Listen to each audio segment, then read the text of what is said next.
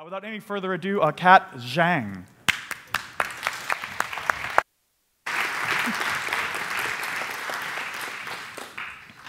Well done, that was a good attempt at pronouncing my weird name. Hi everyone. I know this is like the last talk before the keynote, before the social, but bear with me. Thank you for coming. I promise there will be beer in my talk. So let's have a bit more fun before we get to the keynote and everything else. Let me just double check that I know where my mouse is, because that will be handy. So, how do you structure your Go-ups? Who here has had this question at least once in their life? Not surprised, right? Not surprised. I think everybody who starts out with Go, and even after you've been doing Go for a while, it's a very common question. It's probably one of the first questions that you ask. Probably some of these questions pop to your mind. So when I started out, I was like, OK, do I put everything just in the main package? Do I start out with one package and then break out into packages over time and just kind of trust the organic growth of my app? How do you decide when something should be in its own package? Should you just use a framework and let that take care of that? What's the actual sort of idiomatic Go recommendation for structure? Is there such a thing? Should you go towards microservices? Should you start with a monolith? How do you decide? How much should you share between packages? Should your packages be completely independent, even if it means some copy and paste? Or is there a sensible way of sharing some things and splitting them up?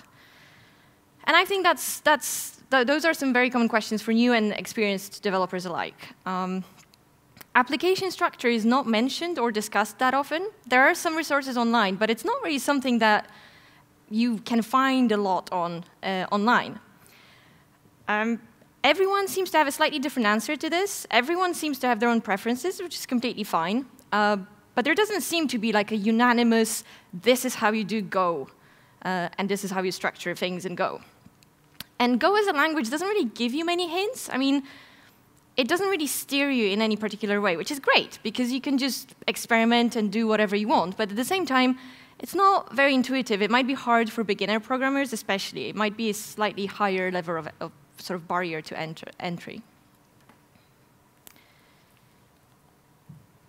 So, like I said, these are all the questions that I had myself as well.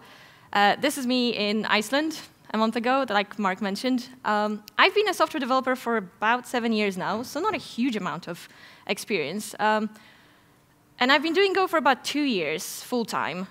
So I wouldn't say I'm an expert. I don't consider myself an expert yet, but I've written some production apps already. And so I started out with PHP and Java, and then I moved to Go. And I'm still fairly unsure about some things in Go, but I think over time I've kind of worked out some ideas for how you could structure your app, or what are the best practices that seem to be out there in the industry. So this is where the idea for this talk came about. It was like a very personal struggle that I had. Why should we care about structure? You might be thinking like, yeah, sure, but like, is this really important? Like, end of the day, if it works, right? Well, Dave Cheney said, probably on this stage, because it was a keynote, back in 2016 at GopherCon UK, if Go is going to be a language that companies invest in for the long term, the maintenance of Go programs, the ease with which they can change, will be a key factor in their decision to go with Go. Unavoidable pun. So I was like, yeah, totally. Like, that makes sense. Like, maintainability of your project is a very big factor when you're deciding about a language. And if you don't have a good structure for your projects, then you just find yourself inevitably with mess over time. And it will be very frustrating. And I think we've all been there, regardless of which programming language. I think we've all come across projects which just didn't really have a structure, and it just felt very messy, and you didn't even know how to go about fixing it.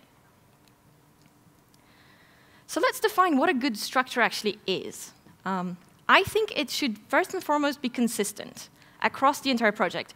I think, and it really frustrates me, when there are several different styles in the same app, and as a newcomer to the application, not necessarily a newbie programmer, but just an app that you've never seen before, and you're not sure which style you should follow, because you see like, oh, this part is done this way, and this part is done this way, so like which style should you stick to?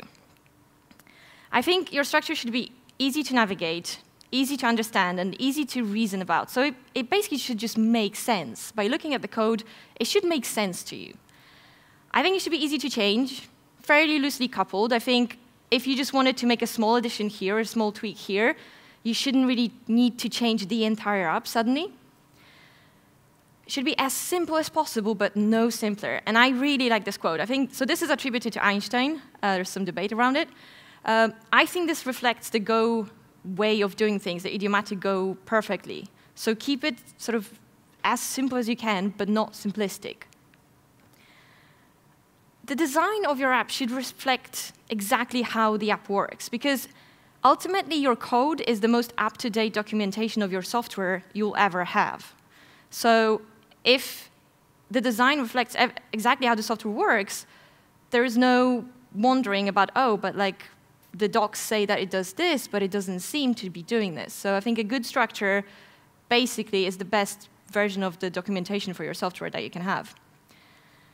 And then conversely, the structure of your code should be what you set out to do in the first place. So like if you set out with a certain design, that structure should ideally achieve what you set out to do.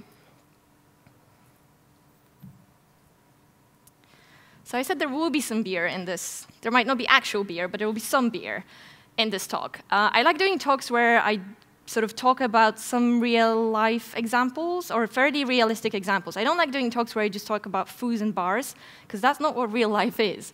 And we all know how to structure a simple, here's a food class, here is a bar class, here's how they may interact. But how do you go about reasoning about slightly bigger projects?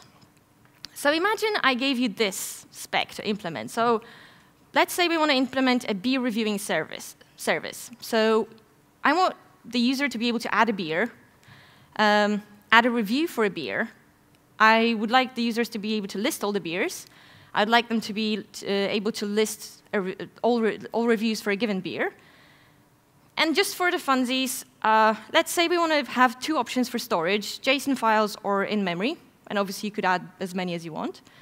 And I also want the ability to add some sample data, so just to populate whichever storage I pick with some sample beers and some sample reviews.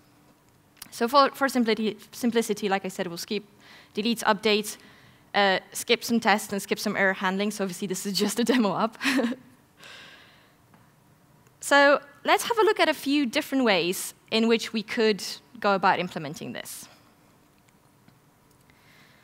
And this is where my magical switching hopefully will happen. Whoops. I've gone the wrong way with the mouse, I think. There we go. So this is slightly blurry, but I will open these and then zoom in. Can you guys all see this, or should I work on zooming this in? Anyway, it doesn't really matter what's on this screen that much. I will zoom in for the important bits. So I have my main function, which basically all it does is calls populate beers and populate reviews, so populate the sample data. And it just creates a router, defines the routes. And the files that we have here is data.go for the sample data. And we've got a model.go, which defines the review struct and the beer struct. Fairly intuitive. And we've got a storage.go, which defines the storage interface, because probably some of you already jumped to the conclusion that because we have different types of storage, we should probably abstract that and have an interface for it. And then the actual implementation, so we've got a storage JSON and storage memory for the two implementation. That is all sitting under one root directory, flat. It's all in the main package. So that's the most obvious way to start with something like this. And the obvious pro is that it's easy to navigate. For a small app like this, I see no problem with just doing it in flat files. It's the best way to avoid the risk of running into circular dependencies, because it's all in the main package, so you'll never run into that problem, which is good. I think it's a good starting point. When you're not sure what structure you should adopt, maybe starting with flat files is just the simplest way to start, and it's fairly easy to then go in, like start extracting packages over time. And so I think there's nothing wrong with this. There's nothing wrong with the keep it sweet and simple approach. At least for, I think it works pretty well, maybe for up to like 10, 20 business operations in your app. I think you can still achieve it pretty nicely with flat files. Whoops, wrong way around. So, let me just go back with the mouse. This is just a summary of what was in the editor. I've taken out the dependency files and all the nonsense, but essentially this is sort of the gist of it. Looking at those files, can you tell, just by looking at the names, what this app does? I mean, you can probably guess it maybe is a server, because it has its handlers.go, storage JSON, storage mem. You can probably guess that it has those two. But it doesn't actually tell you what this app does. It doesn't mention beers, doesn't mention reviews. So you actually have to go into the code and open the files and look through the code to find out what this app actually is about. I think that flat files are great for smaller apps. For bigger apps, they can be hard to navigate over time, especially once those files start to grow large, or if you just suddenly have to start having 20, 30, 40 files. That's the downside. You also it's easy to use global state in this structure, and that might be slightly risky, because global state is generally discouraged, and this structure doesn't really prevent you or discourage you from using it. So let's see if we can maybe break this up, or like somehow group those things together. Grouping by function. What do I mean by that? This is something called the layered architecture. And you essentially divide your code into 3 or however many layers. You start with the sort of some of the things have to do with presentation in the user interface layer. Some of the things have to do with business logic, like the core logic of your app. Some of the files are for external dependencies, like databases or whatever third-party things you might be talking to. So if I now maybe jump to the editor, just close all these things.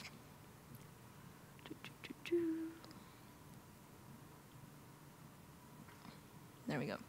So I've got essentially 3 directories: handlers, models, and storage. Because some of these things are to do with the server and the endpoints and the handlers. The models, which is the essential, the sort of structs, the beers and the reviews, and then the storage. So inside each, it's just a few files. So storage has JSON and memory. Models have beer, review, and storage. So these just define the structs. It's just that they're now in their own files. And then the handlers just have the actual HTTP handlers. So get beer, add beer, and so on and so forth. There's this thing, I still have a file called data.go that is kind of really hard to put somewhere, because like, where does the sample data go? It's kind of like just outside of everything. I mean, it could maybe go with the models, but not quite with the handlers. So I've just left it in the root directory. And then the main just kind of ties it together. So main pretty much does the same thing. So calls the populating and then just creates the HTTP router. So all of this might look familiar to you, because all this stuff like controllers, models, views, DAOs, that's a classic MVC. So we probably all know this from other languages or other frameworks. The pros of that approach is that it's easy to decide what goes where. I mean, unless you've got something like the data, which is a bit ambiguous. But generally, if you've got a handler, put it in handlers. If you've got a model, put it in models. So it's fairly easy to decide, especially if you're just coming into the app, what should go where. The globals might start to be a bit problematic, because you might now have to share some things between different packages, and so you might have to start passing things into your structs. So for example, if you create like a database instance of a struct or something, and then that needs to be used by the beers and the reviews, you kind of have to start passing that in. So the global state is kind of slightly, you have to start passing things more. Still, looking at this, even though you've got it kind of gives you a slightly better idea of what the app does. Because even though the package names don't really tell you what the app does, once you look into the packages to see the names of the files, you can kind of see beer review storage. It still doesn't tell you what you can do with this app, but it kind of tells you a little bit more about what it's about.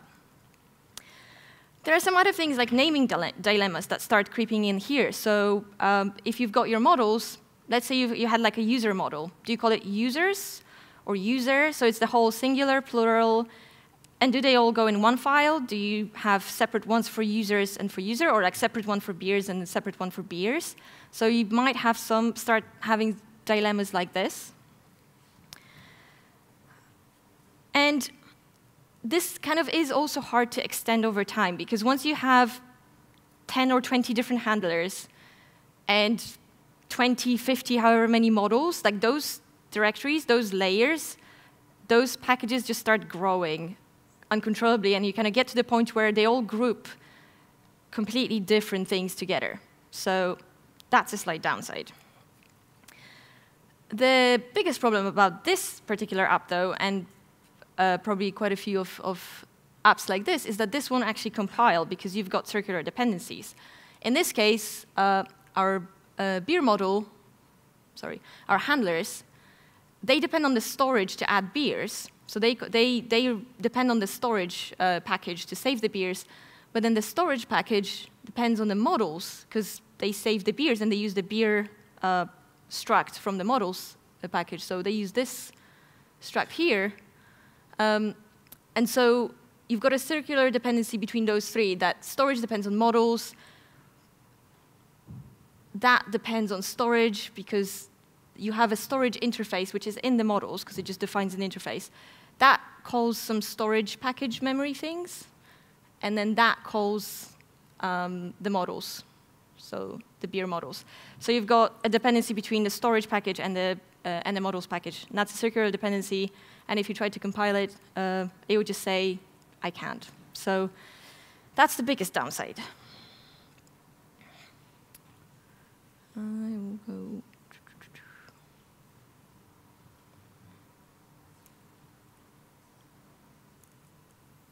Sorry, I've gone the wrong way again. There we go. Let's go back to this one. Cool. So how about we try grouping by module? So for example, beers, reviews, and storage, but like in a slightly different, so take the modules and actually name the packages after that. So rather than the function, it's more about like the module, the group of it. So I've got that in here. Whoops, where's that thing? So the packages are now beers, database or storage, forgot to rename it, and reviews. Let's close these ones. How does that look inside? So we've kind of grouped the handlers and the models together, so now everything that is about beers goes into that package. And everything that is about reviews goes into that package. Everything that is about the storage goes in here. So you've got the generic struct definition as well as the implementations. And then main, again, ties it all together. Pretty much doesn't really change. So same thing, populating, and then just creating the routers. So the naming is kind of worse in this case, because you've got a beers.beer, and that's the stutter that you generally should try and avoid and go. So in this particular example, like it just gets harder with the naming, because now you've got reviews, review, and you've got storage, storage, or database storage. So the naming isn't particularly pretty in this case. And it's hard to decide as well whether reviews really belong in their own package, or do they belong in beers, because it's technically reviews of the beer. So you could argue both ways. You could argue that it's its own thing, or it's actually like a sub-module of beers. And then that is it might be slightly hard to decide then, like whether, what's a top-level package and what's like a sub-package of another package. You also have circular dependencies in here, and I think it's the exact same one. So I think database depends on the beers, I think. Yeah, so you've got the beers and reviews here, and then the beer and the handler, actually,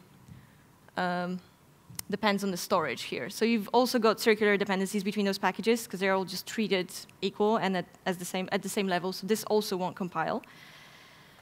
And then you also have like some weird other naming clashes. Like if you've got a JSON as the storage type, and then in our JSON, in the actual JSON implementation, I had to name it JSON storage, because I couldn't name the struct and the constant for the type JSON, because that would be a name clash. So you get some kind of, if you basically throw different things under the same module, and those things might need the same name, that might lead to some problems. And it's still hard to know what this app does or where I should use what. Like if I open up the handler function and start looking at the functions, I still don't quite know. Like if I just wanted to add a review, I would have to look at the code to figure out, is my add review function going to be in this package or in this package? So it's not very intuitive to know, like, how should I use this code if I just wanted to call a function. So it kind of does get rid of some problems, but replaces them with others compared to the functional split.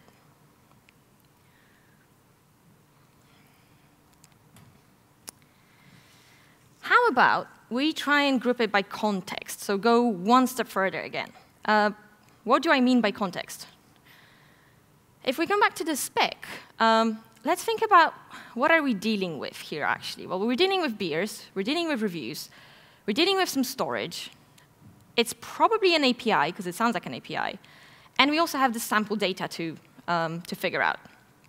So these are the elements, like our context, that we're dealing with in this problem, in this app. This defines the world of this app. So if you were to formalize it a little bit more, you could start thinking about what everything is in this big world. So as a context, well, we know it's an HTTP API for adding beers. In terms of the language that we use to describe this app, or like our terminology, we can settle on beer, review, let's call it repository or storage or database. Very often you'll find 3 or 5 different words used to describe the same thing in a project, and then when you want to implement something new, you're then wondering which one of the 3 or 5 words should I use? Like which one did we settle on? The entities here is the HTTP server. The services that this app provides is adding a beer, adding a review, listing, either of those things. Our value objects, so the sort of objects that we're dealing here is beers and reviews.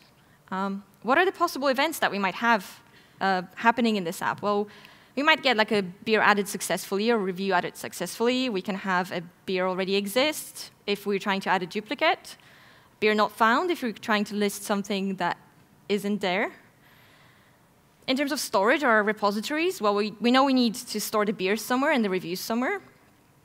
And then in terms of sort of things that will let us manipulate this data, those value objects, we need something to handle the beer aspect of things. So like a beer adder, a beer lister, a review adder, a review lister. So we kind of need those entities as well.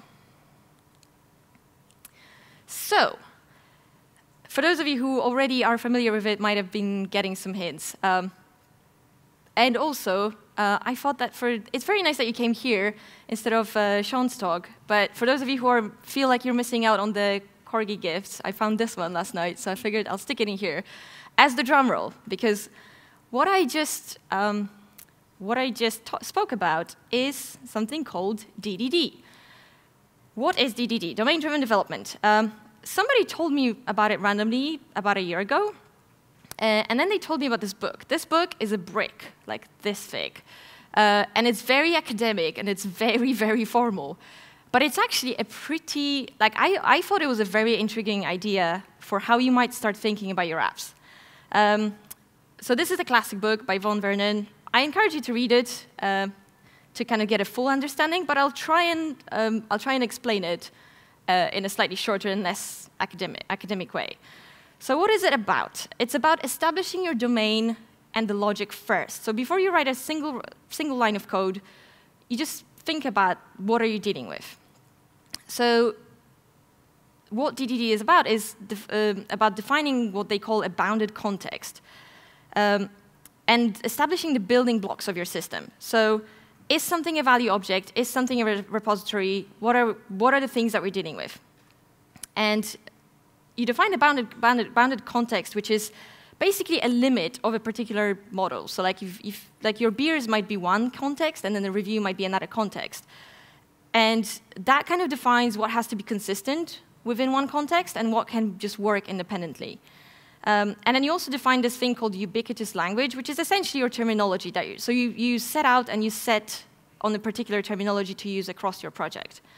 And then DDD kind of distinguishes between the entities, the value objects, domain events, aggregates, all those things that I just mentioned. That's like formalized in the DDD model. So actually, before we jump into this, let me just quickly show you an example way that you could go about implementing that. This is obviously just my take on this. And the fun thing about DDD is that every one of us might have a slightly different idea for how to go about implementing this. So this is just what makes sense to me and how I would do it. But this is by no means just one way. So I thought about this app this way. Well, we're going to have an adding package and then a reviewing package. And it's essentially, so DDD promotes this idea that you name your packages after the functionality that they provide and not after what they contain. So the functionality provided here is adding, listing, reviewing, but it doesn't, so the names aren't after what that package contains. And I do have a package called beers and reviews, just to define the structs. And then the main, again, ties everything together. It looks pretty much the same. It's just like a slightly different way of initializing things. But you still add the sample data, still define your HTTP routes. It's just that in your packages, for example, in the adding package, I have the endpoints. And now this is like separated. So this is just the HTTP layer. And then I also have the service, the actual business logic. So the add beer and add sample beers function. So it's kind of slightly more grouped. So this will be just the HTTP layer. This is the actual logic. And then storage is the actual implementation. So I just have the type for defining the type, but then this is the actual bit to deal with actual saving of things. So this is kind of, if you do your code in this way, it's slightly easier to avoid circular dependencies, because then the flow is slightly more clear. It's slightly clearer, because it starts at the main, and then you kind of, the adding, the reviewing, the listing will depend on the storage, but then the storage won't so much depend on this.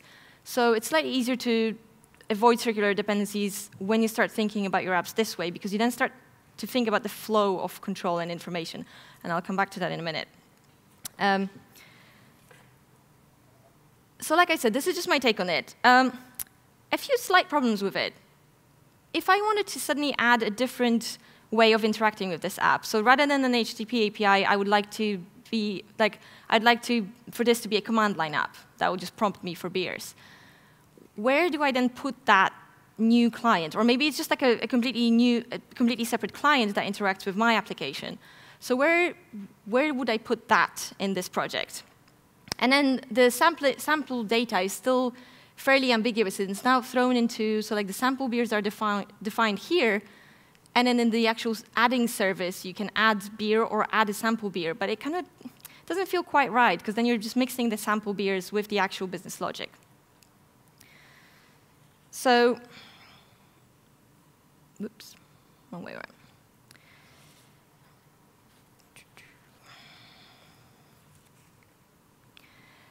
There is something that can take us one step further from here and help us a little bit with that dilemma, particularly about how you interact with your app. And this is something called the hexagonal architecture model. This was invented, popularized by Alistair Cockburn, and it's pretty popular these days. So what is this hexagon all about? It has the core domain in the center. So the core domain is in here. And then it kind of starts to have layers that go outside. So you've got your application layer, or framework layers, and then at the very edges, it's all the third parties that you might be dealing with, the inputs and the outputs. So you're going to have your databases, maybe some third-party services, third-parties API, all of the outside world.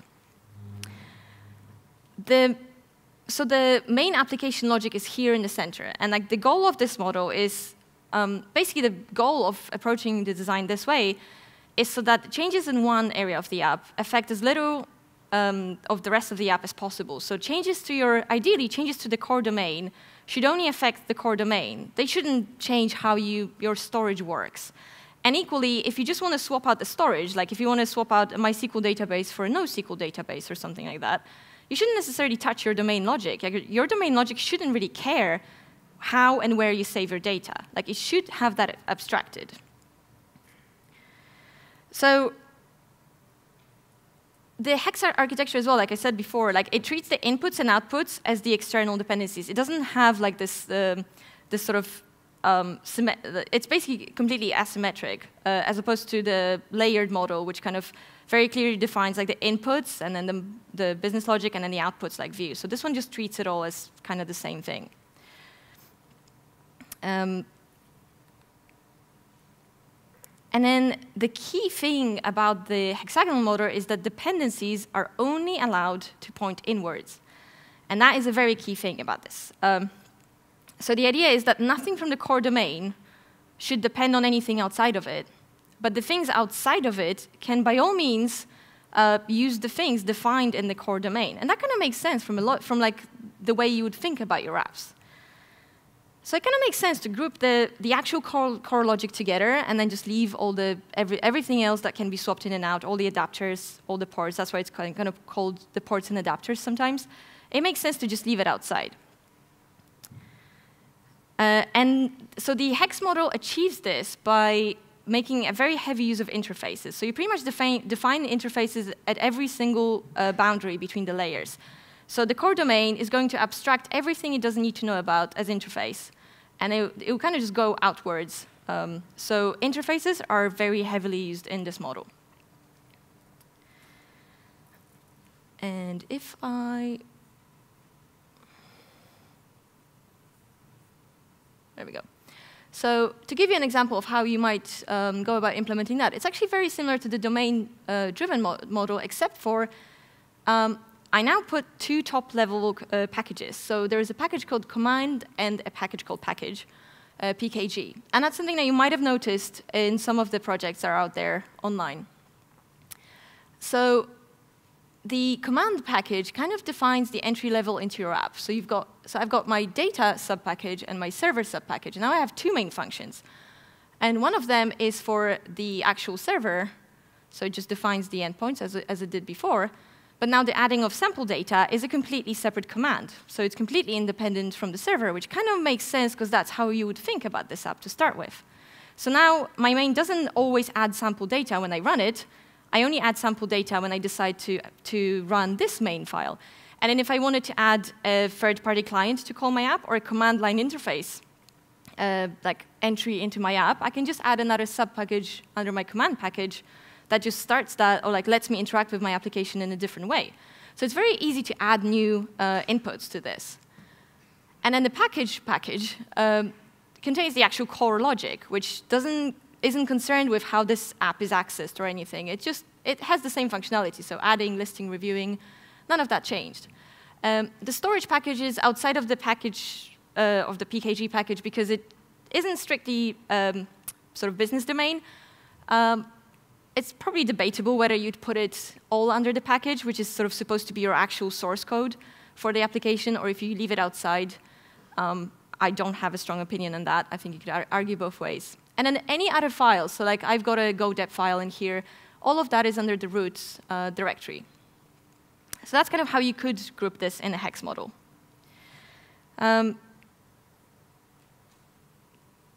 Looking at the package names, again, it tells you a little bit more about what this app does. So just by looking at the names, you know that you can add, you can list reviews. So I think that is a much nicer way to sort of convey what the app actually does and what you can do with it. And also looking at it, you kind of know that if you wanted to add something, you should probably look into the adding package. So it guides you along a little bit. Let me just come back to this. The hex model is probably an overkill for simple apps like this, like the beer adding package. I just kind of deliberately extended it. I still think that there's nothing wrong with flat files, but again, just to give you an idea, I've kind of overcomplicated it a little bit.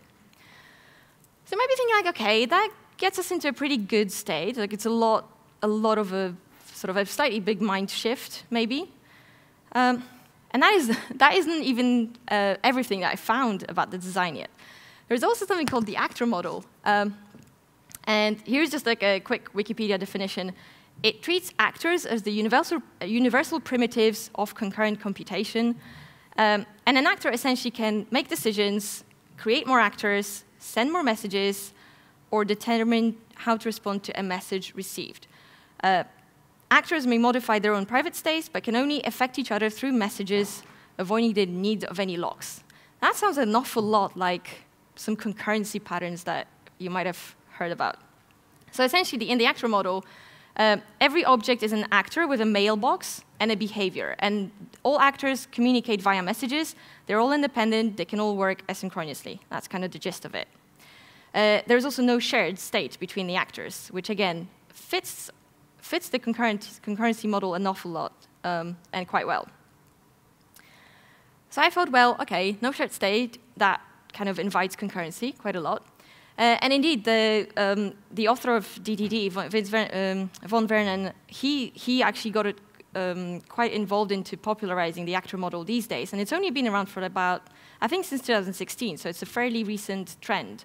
And he reckons that the actor model is well suited for DDD and highly scalable systems, and potentially simpler to implement than a typical event-driven architecture.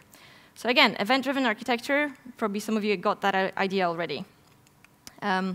So I don't have an awful lot of time left to show you a full demo, but I did a quick demo of how you could go about that for the adding of sample data. So essentially, what I've done is introduced some Go routines into the mix, and that kind of, that actually is, it feels finally like proper Go programming. So the idea is essentially that our beer adder and the review adder, they're completely different actors, and they actually shouldn't affect each other because they don't care about each other.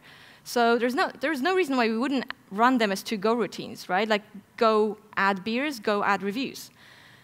And then obviously the messages that we're going to pass into those actors are going to be the beer data and the review data. So the way I've done it is, that's the wrong one. In the adding service now defines the payload, which in the case of adding beers is just an array of beers. And in the case of adding reviews, it's an array of reviews. So that's the payload that this actor might receive. And then there are some events that it might output. So it can just say, I'm done, I failed, or beer already exists. So that kind of defines the events that might be transported within. And then if you go back to the main, I've also thrown in some channels, because we need a way to know when those Go routines finished. So you just pass in a channel for beers done and reviews done, kick off the Go routines, and then we just wait for those channels to return. And then if we get the beers result, we just print out a simple summary of like finished with status blah. And then if you get the reviews done, then you just print out finished adding reviews. So this is a very simple thing, but I just kind of wanted to give you an idea for how you might go about defining those actors and events and messages in Go. And that hopefully looks a bit familiar, or looks familiar to you if you've done things like worker pools or communicating with channels. It's essentially like the actor model is kind of formalizing what you might have already known from Go programming. And I think that's why it fits Go quite well as a way to think about your apps.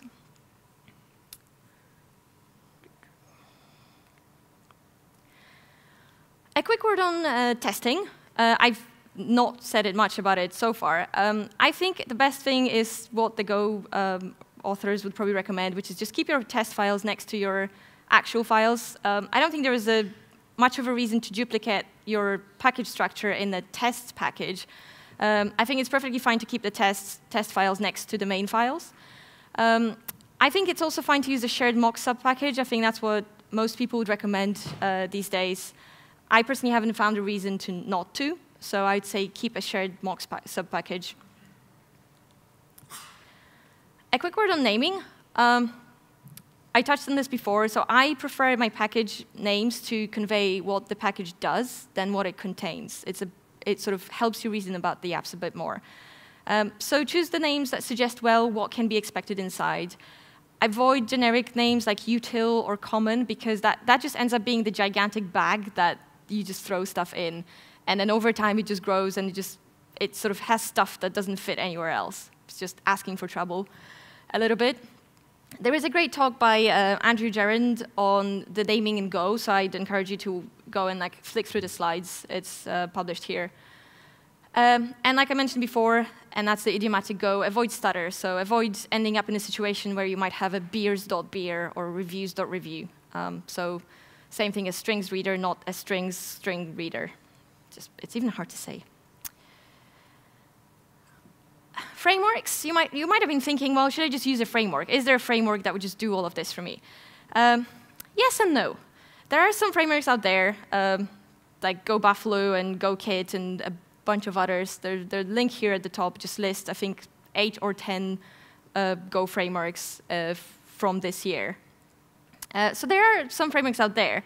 And I think it's worth checking them out to get some ideas, especially if you don't know where to get started. But obviously, then you have to stick to that framework structure. And personally, I preferred to learn and experiment with this from like first principles, so just do it all myself rather than stick to a framework, and then I'm kind of forced to stick to a specific structure.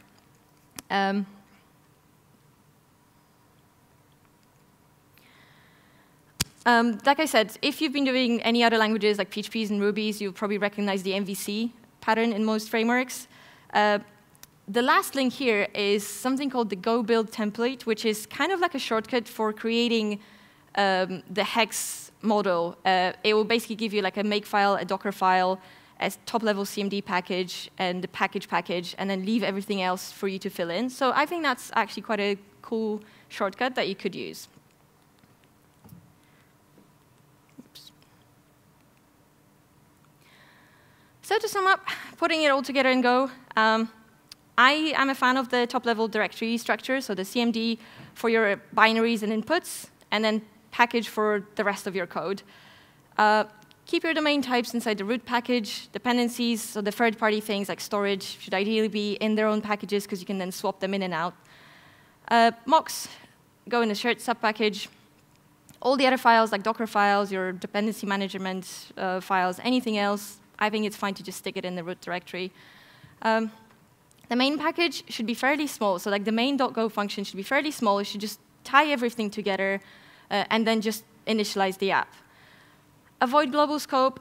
Gets you into all sorts of trouble once you have multiple packages and you have to pass in a million dependencies between them. Avoid init as well. Like the reason why I don't like init is, for example, if you put, like I put the adding of sample data in init to start with, and then when I was writing my test, and my test would run, the test would obviously run the init function every time, so I would add sample data every single time. So it kind of gets you into trouble very quickly because it will always run. I have to say that I have to give a huge credit to those people, because none of these ideas is mine originally. This is what Peter Bergen and Ben Johnson have been popularizing for a while as a way to write Go apps in 2018. So I highly recommend you check those links. They go into way more details and like reasoning behind this. Marcus Elson as well, he's done a talk here at GopherCon UK, I think 2 years ago, where he talked about porting a sample DDD app from Java, which is like a famous DDD example, into Go. So this is a way more complicated app that he's ported and kind of tried to illustrate DDD on that. So again, I highly recommend that you check out his talk and his GitHub repo if you want to see a much more complicated example of DDD. So I'm sorry I don't have a single right answer. There's usually no single right answer to this. I like the quote, "Be like water," by Bruce Lee. So be flexible with your structure. Don't be afraid to experiment and adapt. Keep it as simple as possible, but not simpler. Keep it consistent. And share your ideas as well. If you just discover a really good way of structuring apps, or if you have a really good idea, then like Adidia said, write blog posts about it, share your idea, get some feedback. Because I think we all need that, and we can all benefit from that. So that is all I have. If you have any questions, feel free to tweet me. I will publish the slides and the code online, and some references as well. Like they're just a summary of the ones that I mentioned. So thank you for listening.